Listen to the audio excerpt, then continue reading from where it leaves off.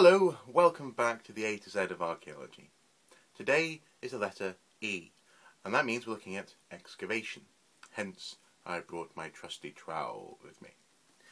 Now, for as long as there have been people on this planet, we have been finding traces of our former selves in the ground around us.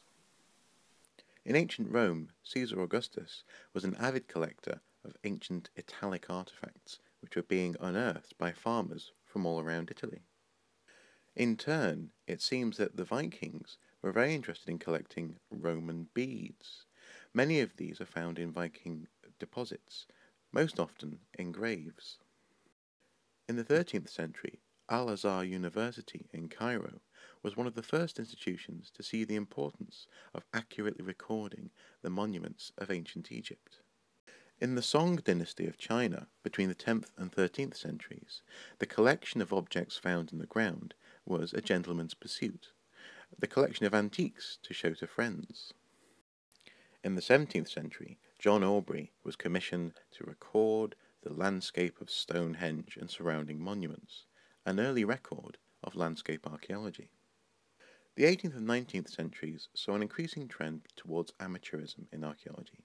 Vicars would go for a Saturday jaunt and excavate a local Neolithic mound.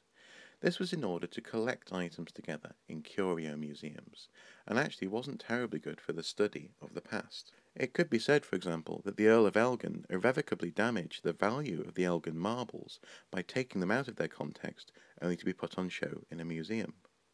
So, archaeology at best had very amateurish beginnings. At worst, though, it was extremely checkered and had very little in the way of morals or method. However, with the 20th century, there was a movement towards change.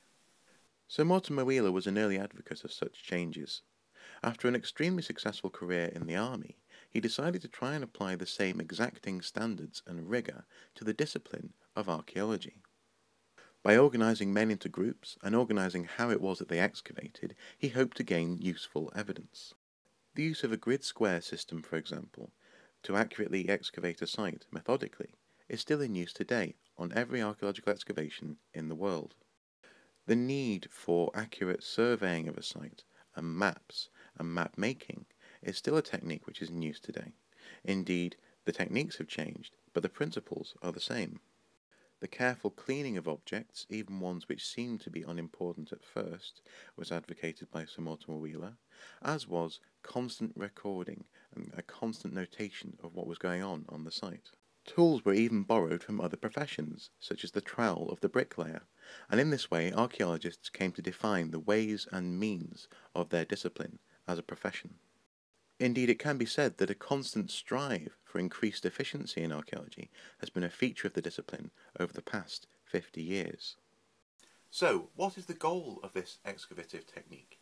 The goal is data, a robust and accurate data set which can be approached and reapproached over time. An archaeologist once called excavation the unrepeatable experiment, and that is because it is essentially an act of destruction. Once you have actually taken whatever it is you're excavating out of the ground, it's no longer there. So you had best be sure that your recording techniques are accurate and good.